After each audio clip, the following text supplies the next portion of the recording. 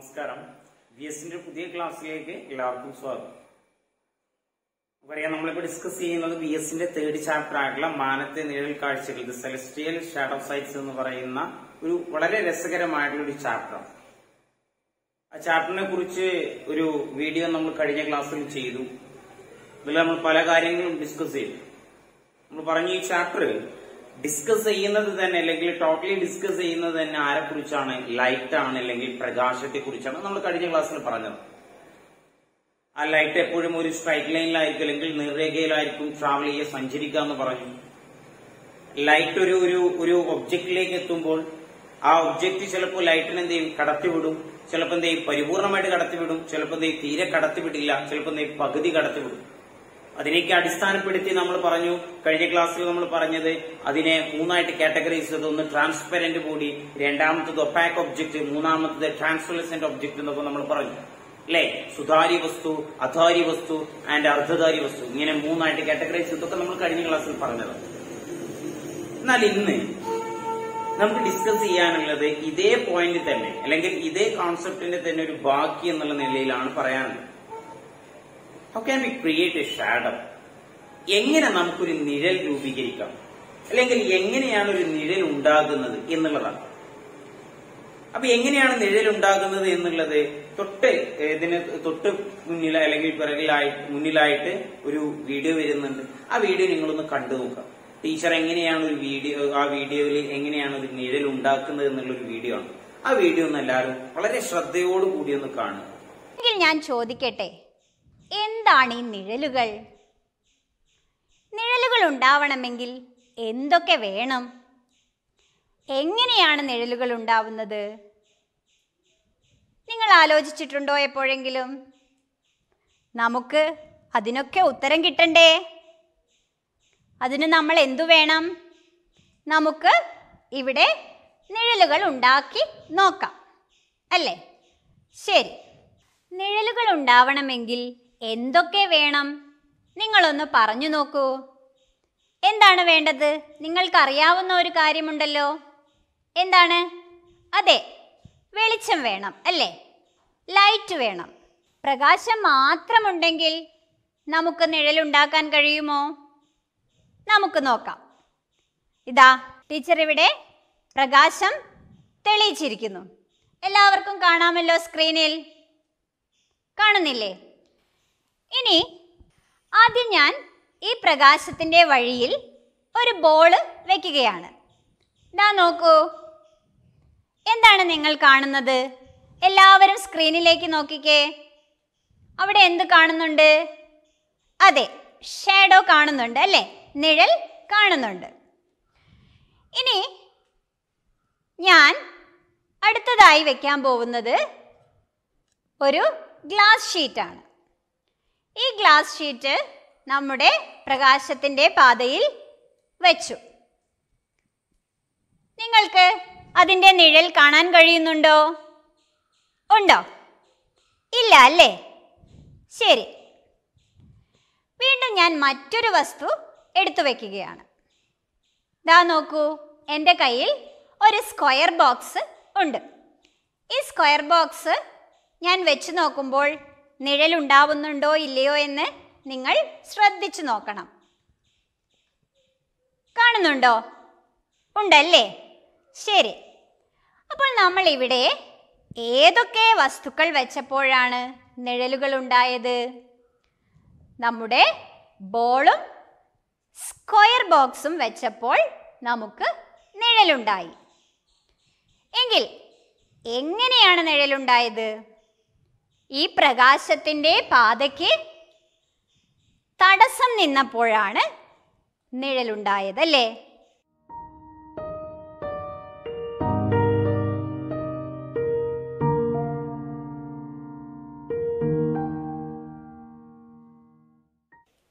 പ്രകാശത്തിന്റെ പാതയ്ക്ക് തടസ്സം നേരിട്ടു. The path of the light is obstructed. ആരാണ് ഇവിടെ തടസ്സം നിന്നത്? ബോള് തടസ്സം നിന്നു. അതേപോലെ ഈ സ്ക്വയർ ബോക്സും തടസ്സം നിന്നു. എന്നാൽ നമ്മുടെ ഈ ഗ്ലാസ് ഷീറ്റ് വെച്ചപ്പോൾ ഈ പ്രകാശത്തിൻ്റെ പാതയ്ക്ക് തടസ്സം സംഭവിച്ചോ? ഇല്ല അല്ലേ? ഈ ഗ്ലാസ് ഷീറ്റ് പ്രകാശത്തെ കടത്തിവിട്ടു. നമ്മൾ നേരത്തെ പഠിച്ച സുതാര്യത അല്ലേ? ശരി. അതുകൊണ്ട് തന്നെ ഗ്ലാസ് ഷീറ്റ് വെച്ചപ്പോൾ നമുക്ക് എന്തു കിട്ടിയില്ല? നിഴലുകൾ കിട്ടിയില്ല. എന്നാൽ അതാര്യ വസ്തുക്കളായ ബോളും സ്ക്വയർ ബോക്സും ഉപയോഗിച്ചപ്പോൾ നമുക്ക് നിഴലുകൾ ഉണ്ടായി. ഇതിൽ നിന്നും എന്താണ് എൻ്റെ കൂട്ടുകാർക്ക് മനസ്സിലാക്കാൻ കഴിഞ്ഞത്? ഈ ചതുരപ്പെട്ടിയുടെ നിഴൽ നിങ്ങളൊന്ന് നോക്കൂ. ഞാൻ ഇതിൻ്റെ സ്ഥാനം മാറ്റുമ്പോൾ ആ നിഴലിന് എന്തെങ്കിലും മാറ്റം വരുന്നുണ്ടോ? എന്ത് മാറ്റമാണ് വന്നത്? വെളിച്ചത്തിൽ നിന്ന് അതിൻ്റെ ദൂരം കൂടുകയും കുറയുകയും ചെയ്യുന്നതിനനുസരിച്ച് എന്തു മാറുന്നുണ്ട് അവിടെ? ഈ നിഴലിൻ്റെ വലുപ്പവും വ്യക്തതയും മാറുന്നുണ്ട്. നിങ്ങൾ ശ്രദ്ധിച്ചോ? ഒന്നുകൂടി നോക്കൂ. എങ്കിൽ ഒന്നുകൂടി പറഞ്ഞു നോക്കൂ. നിഴലുണ്ടാവണമെങ്കിൽ എന്തൊക്കെയാണ് വേണ്ടത്? അതെ, നിഴലുണ്ടാവാൻ പ്രകാശം വേണം. പിന്നെ വേറെന്തു വേണം? ആരാണ് നിഴലുണ്ടാക്കുന്നത്? ഏതു തരം വസ്തുക്കളാണ്? അതെ, അതാര്യ വസ്തുക്കളാണ് നിഴൽ ഉണ്ടാക്കുന്നത്. All opaque objects formed shadows.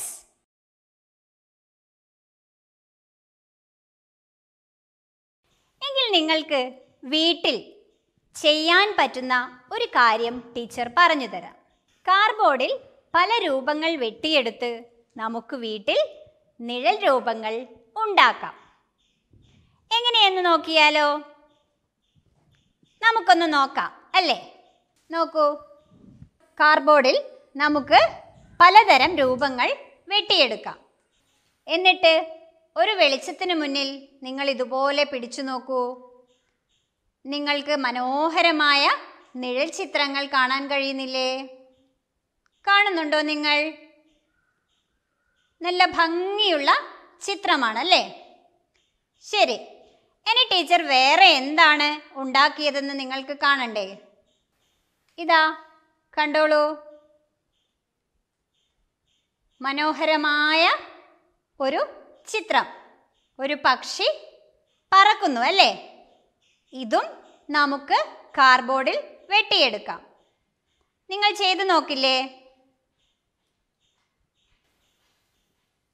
ഇതേപോലെ മറ്റൊരു രൂപം കൂടി ടീച്ചർ ഉണ്ടാക്കിയിട്ടുണ്ട്. ദാ കാണുന്നുണ്ടോ നിങ്ങൾ? എന്താണ്? അതെ, നക്ഷത്രം അല്ലേ? നിങ്ങൾക്ക് ഈ സാധനങ്ങളൊന്നും ഉപയോഗിക്കാതെ തന്നെ വീട്ടിൽ നിഴൽ രൂപങ്ങൾ ഉണ്ടാക്കാം. എങ്ങനെയാണെന്ന് അറിയാമോ? നിങ്ങളുടെ ചുമരും ഒരു ടോർച്ച് വെളിച്ചവും മാത്രം മതി. ഞാനിവിടെ കാണിച്ചു തരട്ടെ എങ്ങനെയാണ് ഉണ്ടാക്കുക എന്ന്. എൻ്റെ കൈകൾ കൊണ്ടാണ് ഞാനിവിടെ നിഴൽ രൂപങ്ങൾ ഉണ്ടാക്കാൻ പോകുന്നത്. എല്ലാവരും ഈ സ്ക്രീനിലേക്ക് സൂക്ഷിച്ചു നോക്കണേ. എന്താണ് നിങ്ങൾ കാണുന്നത്? ഒരു പക്ഷി പറന്നു പോകുന്നത് പോലെ നിങ്ങൾക്ക് കാണാൻ കഴിയുന്നില്ലേ? ഇതുപോലെ നിങ്ങൾ ചെയ്തു നോക്കില്ലേ? ഇതാ, ഇത് കണ്ടോ? എന്തിൻ്റെ രൂപമാണ് നിങ്ങളിവിടെ കാണുന്നത്? ഇങ്ങനെ വെക്കുമ്പോൾ നമുക്കിത് മാനായിട്ട് തോന്നാം. ഇനിയോ ഈ വിരലുകൾ അല്പം അകറ്റി നിർത്തിയാലോ? ഒരു കുരയ്ക്കുന്ന പട്ടിയെ പോലെ തോന്നുന്നുണ്ടോ?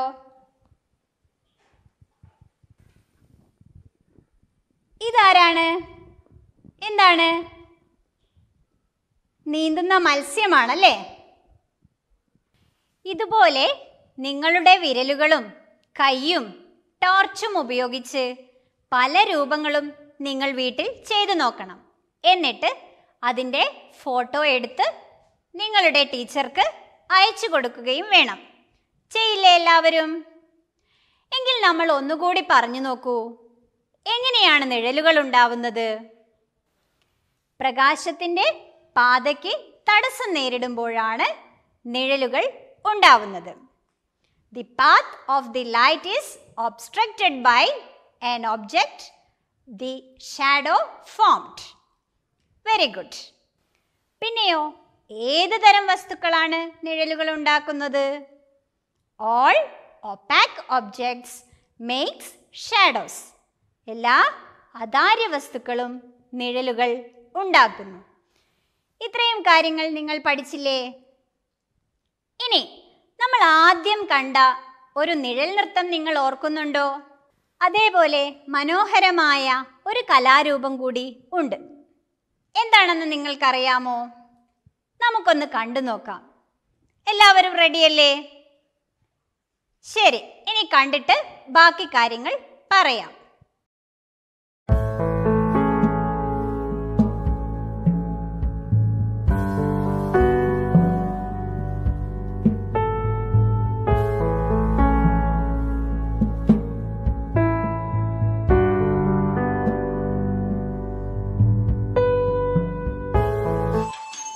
ഇത് കുശലപുരം ഗ്രാമം, പകലന്തിയോളം അധ്വാനിക്കുന്നവരുടെ നാട്.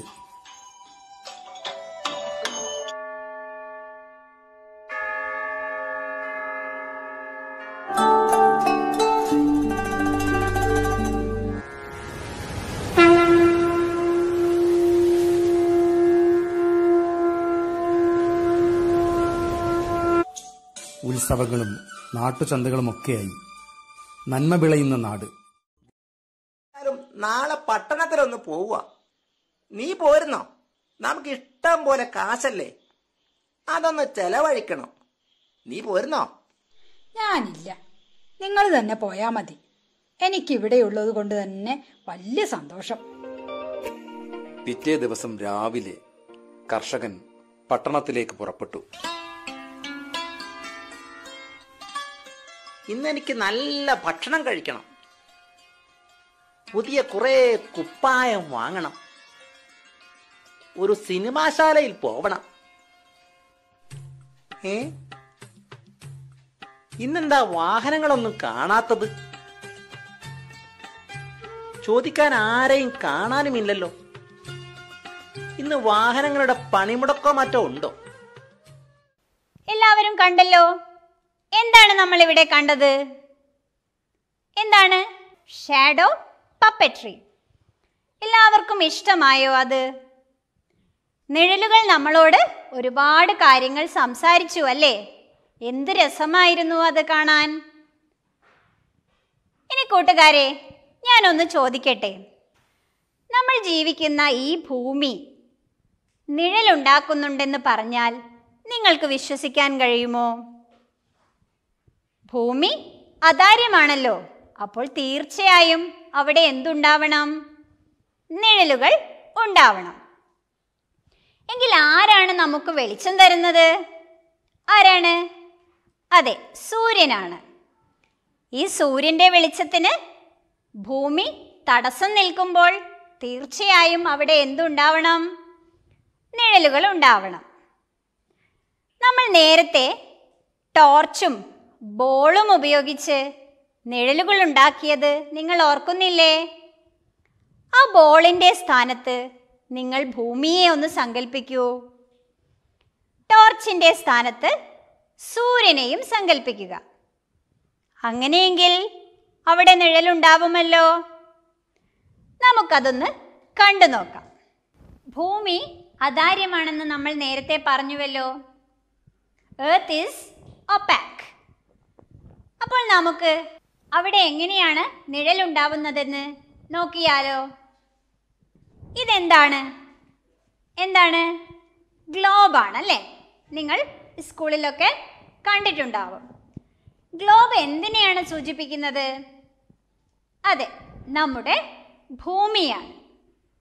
ഈ ഭൂമിയിലേക്ക് വെളിച്ചം തരുന്നത് ആരാണ്? അതെ, ആരാണ്? സൂര്യനാണ്, സൺ. ഇനി നോക്കൂ, സൂര്യനിൽ നിന്നുള്ള ഈ വെളിച്ചം ഭൂമിയുടെ ഏതു ഭാഗത്താണ് പതിക്കുന്നത്? എവിടെയാണ്? ഈ മുകൾ ഭാഗത്ത്. ഈ മുകൾ ഭാഗത്ത്. അപ്പോൾ ഏത് സമയമായിരിക്കും? പകലാണല്ലേ? വെളിച്ചം പതിക്കുന്ന ഈ ഭാഗം പകൽ സമയമാണ്. സൂര്യനിൽ നിന്നുള്ള ഈ വെളിച്ചത്തെ ആരാണ് ഇവിടെ തടസ്സപ്പെടുത്തിയിരിക്കുന്നത്? ഭൂമിയാണല്ലേ? അപ്പോൾ തീർച്ചയായും നിഴലുകൾ ഉണ്ടാവണ്ടേ? ആ നിഴലുകൾ എവിടെയാണ് കാണുന്നത്? നിങ്ങൾ കാണുന്നുണ്ടോ? ഈ ഭൂമിയുടെ മറുഭാഗത്ത് ഇരുട്ടുള്ള ഭാഗം കാണുന്നുണ്ടോ? നിഴലുകൾ കാണുന്നുണ്ടോ? സൂര്യന്റെ വെളിച്ചം പതിക്കുന്ന ഈ മുകൾ ഭാഗം പകലാണെങ്കിൽ ഈ അടിഭാഗം ഏത് സമയമായിരിക്കും? അതെ, രാത്രിയാണ്, നൈറ്റ് അല്ലേ? ഇങ്ങനെ തിരിഞ്ഞു വരുമ്പോൾ നമ്മൾ നേരത്തെ രാത്രിയായിരുന്ന ഈ ഭാഗത്ത് ഇപ്പോൾ ഏത് സമയമാണ്? ഇവിടെ സൂര്യന്റെ പ്രകാശം പതിക്കുന്നുണ്ടല്ലോ, അപ്പോഴവിടെ പകലായി. എങ്കിൽ ഇപ്പോൾ ഇതിന്റെ നിഴൽ എവിടെയാണ് കാണുന്നത്? നേരത്തെ പകലായിരുന്ന ഭാഗത്ത് ഇപ്പോൾ ഇരുട്ടായി, രാത്രിയായി അല്ലേ? വീണ്ടും ഈ ഭൂമി തിരിയുകയാണ്. അപ്പോഴോ പകലും രാത്രിയും മാറി മാറി വരുന്നതായി നമുക്ക് കാണാം. അപ്പോൾ നിങ്ങൾ ഇനി രാത്രിയെ പേടിക്കുമോ? എന്താണ് രാത്രി? എന്താണ്? സൂര്യപ്രകാശത്തെ ഭൂമി തടസ്സം നിൽക്കുമ്പോഴുണ്ടാകുന്ന നിഴലാണ് രാത്രിയായി കാണുന്നത്. എങ്കിൽ നിങ്ങൾ പേടിക്കേണ്ട ആവശ്യമില്ലല്ലോ. ഒന്നുകൂടി പറഞ്ഞു നോക്കൂ, എങ്ങനെയാണ് പകലും രാത്രിയും ഉണ്ടാവുന്നത്? സൂര്യന്റെ പ്രകാശം പതിക്കുന്ന ഭൂമിയുടെ ഭാഗത്ത് പകലും അതിൻ്റെ ഭൂമിയുടെ നിഴൽ പതിക്കുന്ന മറുഭാഗത്ത് രാത്രിയുമാണ് ഉണ്ടാവുന്നത്. എല്ലാവർക്കും മനസ്സിലായോ?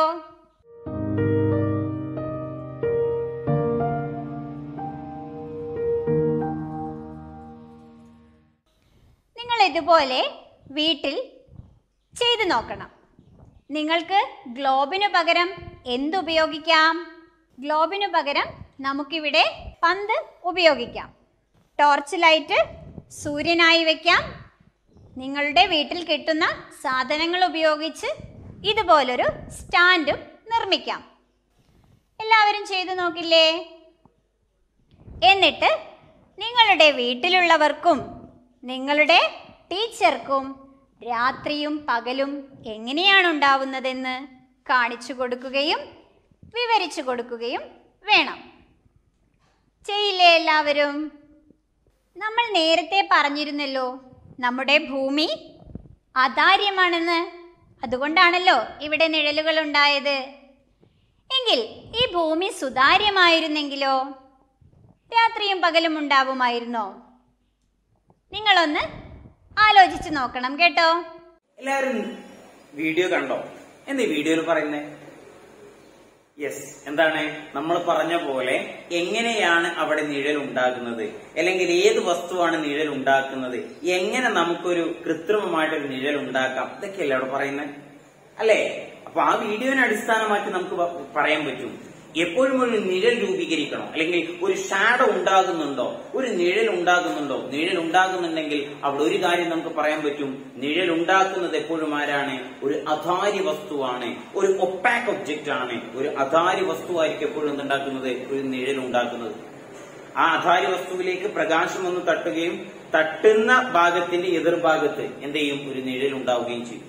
അപ്പൊ എപ്പോഴും ആ ഒരു പോയിന്റ് എപ്പോഴും മൈൻഡിൽ ഉണ്ടാകണം. എന്താ ഞാൻ പറഞ്ഞത്? നിഴൽ രൂപീകരിക്കുന്നത്, നിഴൽ ഉണ്ടാകുന്നത്, ഒരു ഷാഡോ ക്രിയേറ്റ് ചെയ്യുന്നത് എപ്പോഴും ആരാണ്? ഒരു ഒപ്പാക് ഒബ്ജക്റ്റ് ആണ്, അല്ലെങ്കിൽ ഒരു അധാര്യ വസ്തുവാണ്.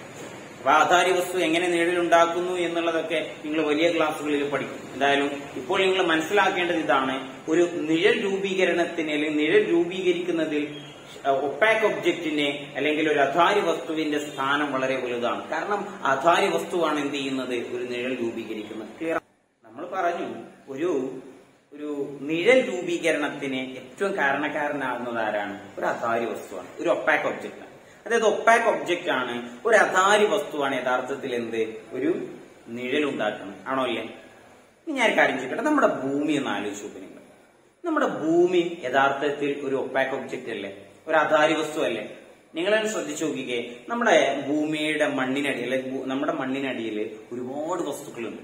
ഉദാഹരണത്തിന് നമ്മളിങ്ങനെ നടന്നു പോകുമ്പോൾ നമ്മുടെ ഒരു തൊട്ടപ്പുറത്തൊരു ഒരു വയൽ അല്ലെങ്കിൽ ഒരു ചെറിയൊരു തോട്ടം, ആ തോട്ടത്തിൽ കുറച്ച് കപ്പ നട്ടിട്ടുണ്ട്.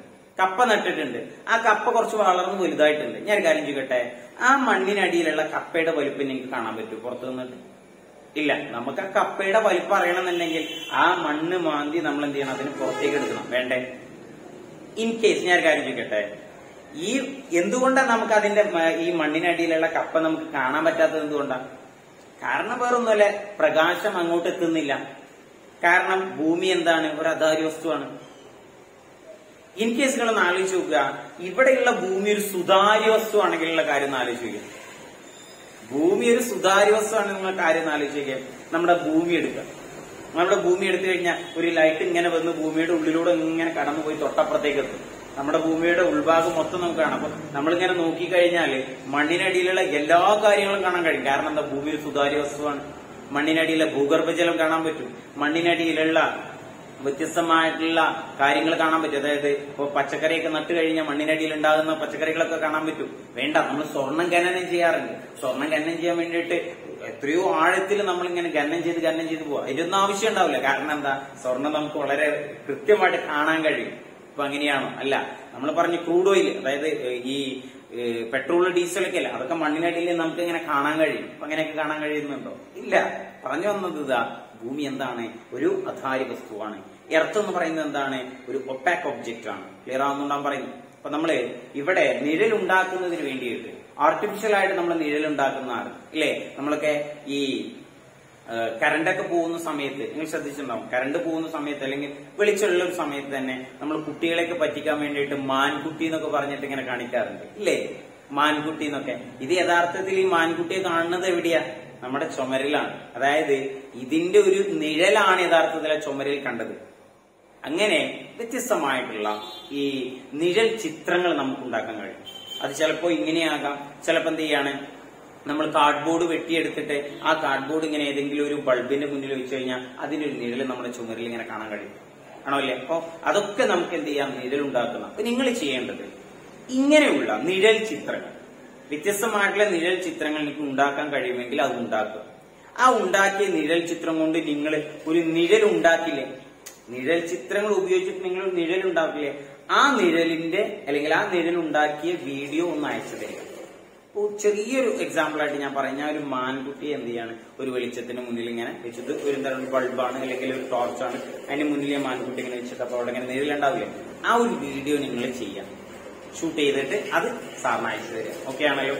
ഇൻ കേസ് ഇതിന് പകരം നിങ്ങൾക്ക് എന്തും ചെയ്യാം, കാർഡ്ബോർഡിൽ പൂവിന്റെ ചിത്രം ഒക്കെ എന്ത് ചെയ്യാം? വെട്ടിയെടുക്കാം. എന്നിട്ട് ആ കാർഡ്ബോർഡിൽ എന്ത് ചെയ്യാം? കാർഡ്ബോർഡ് വെളിച്ചത്തിന് മുന്നിൽ വെച്ചിട്ട് എന്ത് ചെയ്യാം?